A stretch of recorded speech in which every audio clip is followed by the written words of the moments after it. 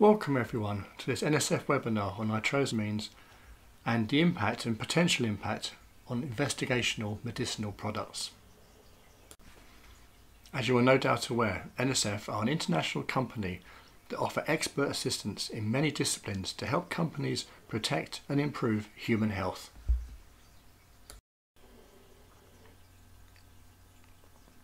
Welcome, my name is Paul Cummings. I'm an associate of NSF Pharmaceutical Services. I've worked in the industry for over 30 years in pharmaceutical development and commercialisation, developing products from candidate selection through clinical trials into commercial manufacture. My view on product development is that we should, as an industry, develop the best possible products that we can for each molecule that we are working with. This webinar will concentrate on the current issue of nitrosamines in commercial products and how this topic can impact our development portfolios, specifically investigational medicinal products. NSF Pharmaceutical Services offer many areas of support to the pharmaceutical industry in the form of experts skilled in multiple disciplines.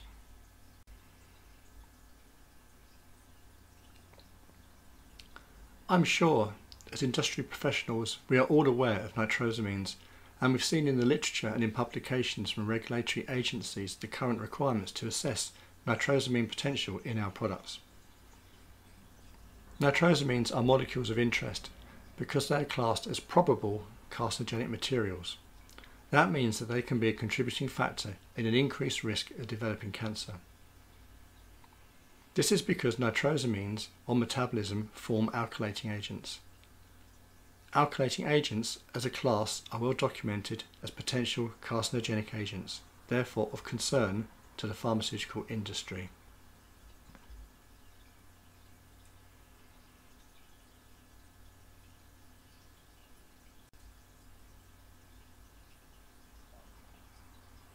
There have been well documented investigations of the presence and formation of nitrosamines in H2 antagonists such as cimetidine and ranitidine, and also in the sartans.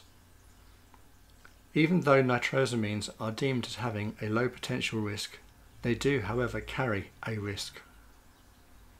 It is essential that we understand our products and we understand the potential risk of our products and any agents that may form within them to our patients who take these products. Even accepting that nothing is risk-free, it is our responsibility in the industry to make safe and efficacious pharmaceutical products.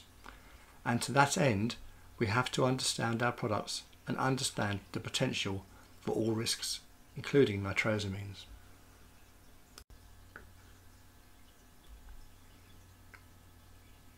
Detection of nitrosamines in existing commercial products has led to a well-documented multi-agency approach to assess the potential for nitrosamines and where they are present, the actual content of nitrosamines in existing commercial products. This has resulted in the requirement for product license holders to assess their current portfolio for the presence of or the risk of formation of nitrosamines.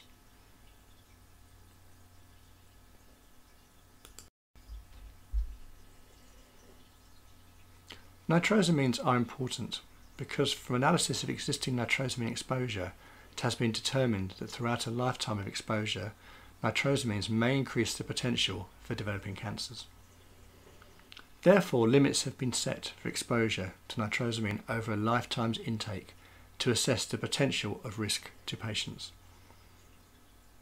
In some cases, that risk to patients may well outweigh the therapeutic benefit of the medicines we are developing, and therefore it is important that we understand the impact and the potential risk of nitrosamine formation. We are our products experts and the responsibility falls to us. Nitrosamines can be present in a drug product through a number of different routes.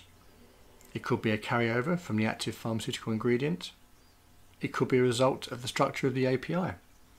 It could be a result of the processing conditions of the API, either during manufacture of the API or during manufacture of the drug product.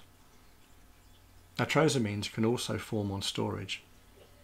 Therefore, a detailed understanding of our product's chemistry the manufacturing process and stability is essential.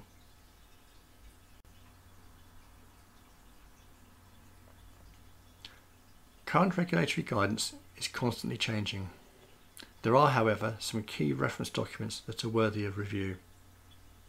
Documents of note include the lessons learnt from the presence of N-nitrosamine impurities in certain medicines, nitrosamine impurities in human medicines published by the EMEA, and also the information required for nitrosamines for marketing authorisation holders, as was published by the Heads of Medicines Agency, CMDh. These documents provide a good basis for what product licence holders are required to do for existing products, and also what is required to be submitted in a new marketing authorisation application. For existing marketed medicinal products, a risk assessment is required. This risk assessment must cover the presence of, or the potential of, nitrosamines being present in the commercial product or forming in commercial products on storage within its shelf life.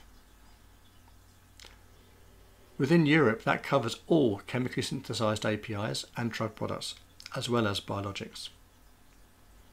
In Canada, there's also a requirement for the risk assessment, but as yet it does not include biologics. However, due to the multinational nature of our industry, it will seem prudent for licence holders to include biologics at this time, whether specifically required for an individual market or not.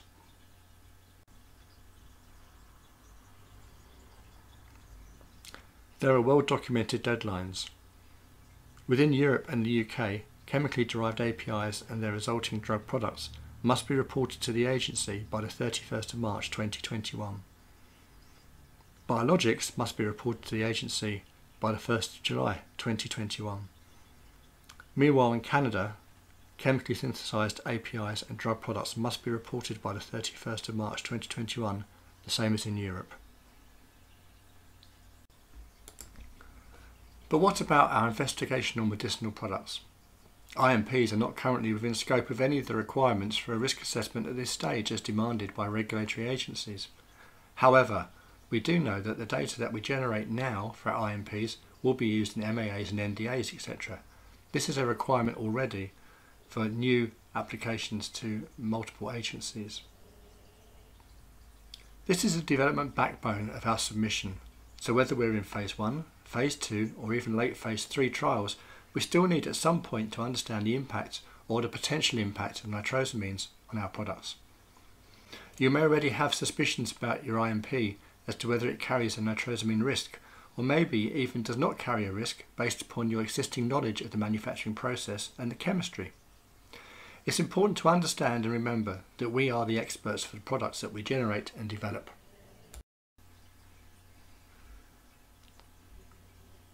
We also have to remember that any change to IMP chemistry, either via a change in the manufacturing route or a change in the formulation, etc., can have an impact on our existing nitrosamine risk assessment.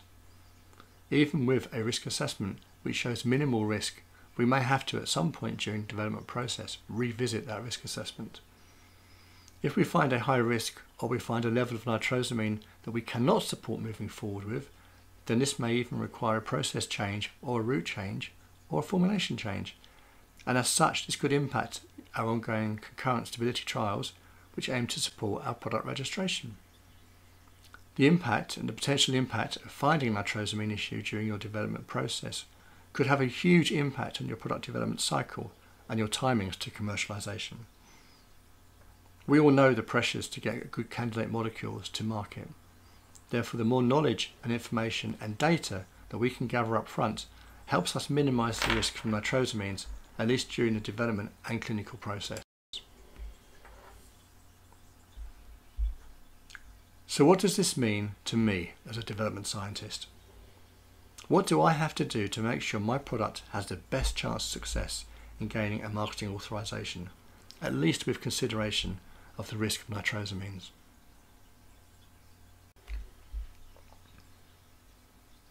Obviously, if you work in a commercial environment, there is already an impact on you because your portfolio of commercial products already has a requirement to be assessed for nitrosamines. However, if you work in R&D, You may have thought this is an issue that you'll come across later during the development process. But as I've just mentioned, the potential for impact can be huge, so the earlier you assess the risk, the better. As a development scientist, you need to look at your process, look at the chemistry, the API, to fully understand the potential for nitrosamines, either carried forward from the API manufacturing process or from formation during the drug product manufacture and storage. Consider if there is a risk, what you may need to change, and also, after those changes, what would you need to do to re-qualify your product? What would you need to test if you do find a nitrosamine risk? You may want to consider to start testing some of the products you already have on storage, or maybe even some end-of-shelf-life product if you have it for the presence of nitrosamine. Bearing in mind your analytical methodology would have to be sufficiently robust and validated to be able to detect such small amounts. This in itself can be a challenge. With regards to what data you require, if your risk assessment shows that the chemistry of your API and all the processing of your API into the drug product is effectively not possible to form nitrosamines, then you have a very straightforward risk assessment document that you could then submit during your registration process to assist in gaining a marketing authorisation. If you don't have that level of confidence, then you will have to assess the level of risk and the potential level of nitrosamines in your final drug product, and the resultant impact that could have on a patient. Obviously, considerations such as acute or chronic dosing, the number of dosage forms to be dosed, and the potential exposure that a patient will have over their lifetime by administration of your drug product are all key factors. There is also the resultant risk-benefit assessment that is needed if you cannot mitigate a potential nitrosamine risk versus the disease state to be treated, such as in the case of treatment of life-limiting diseases.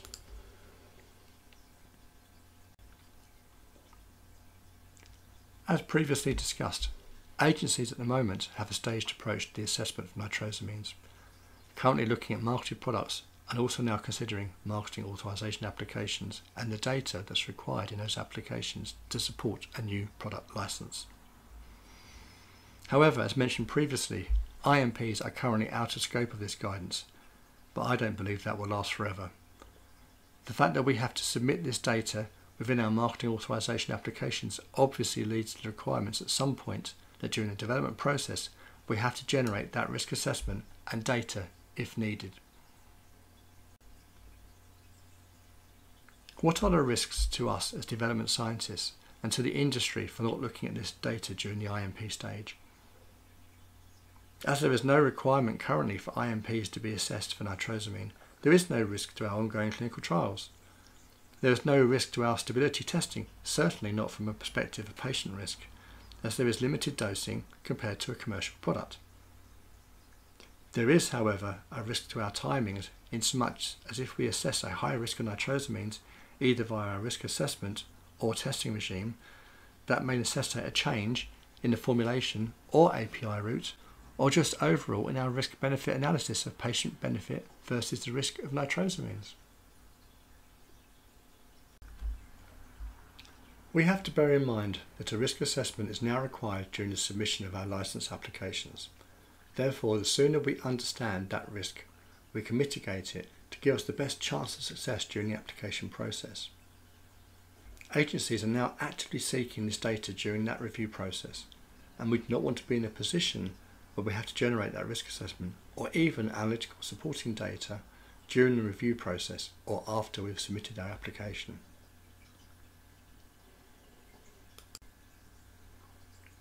What are the risks for our IMPs if we defer action until later during the development process, or even right at the very end of our development process when we are preparing our submissions?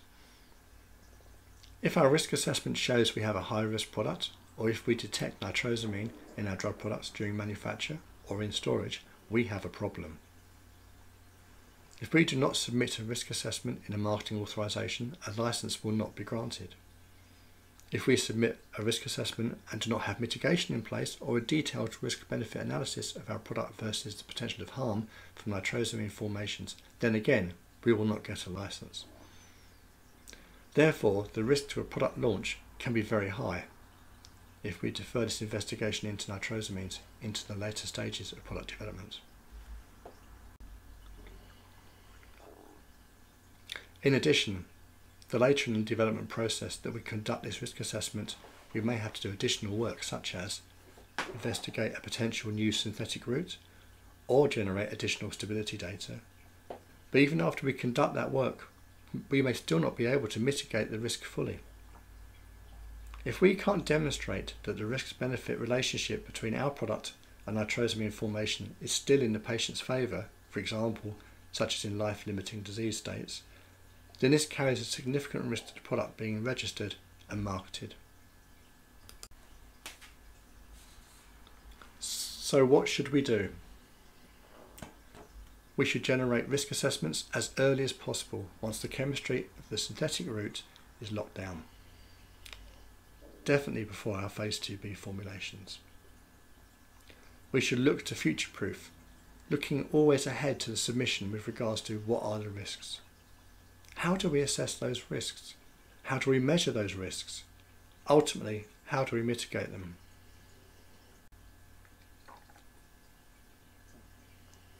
In summary, we should look at our portfolio of investigational medicinal products as a matter of urgency. We should consider and plan for success and approach each product as if it were a marketed product at that stage and conduct a full risk assessment. We should develop a process, a pathway, for assessing nitrosamine risk as a standard tool in our product development toolbox. This should not be a one-off exercise. This should be something we consider routinely moving forward for all of our development candidates. NSF Pharmaceutical Services can help you. We can assist in your product risk assessments for your existing medicinal products.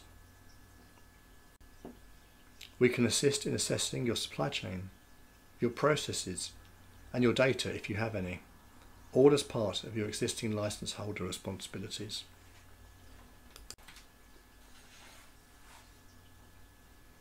In addition to your commercial products, NSF can assist you in all stages of your IMP development process. We can help with risk assessments for your IMP route selection, the chemistry of your API, data interpretation, where you have decided you need to generate data to determine the level of nitrosamines or potential nitrosamine forming agents present in your formulations. We can assist in the generation of risk assessments or expert review of your existing assessments for you to facilitate you in demonstrating to an agency that you have good control and a good understanding over your drug products. Thank you for your time joining me in this webinar, and if you would like to discuss your requirements in more detail or have any further questions at all, please don't hesitate to contact NSF via the contact details on the screen here. Thank you.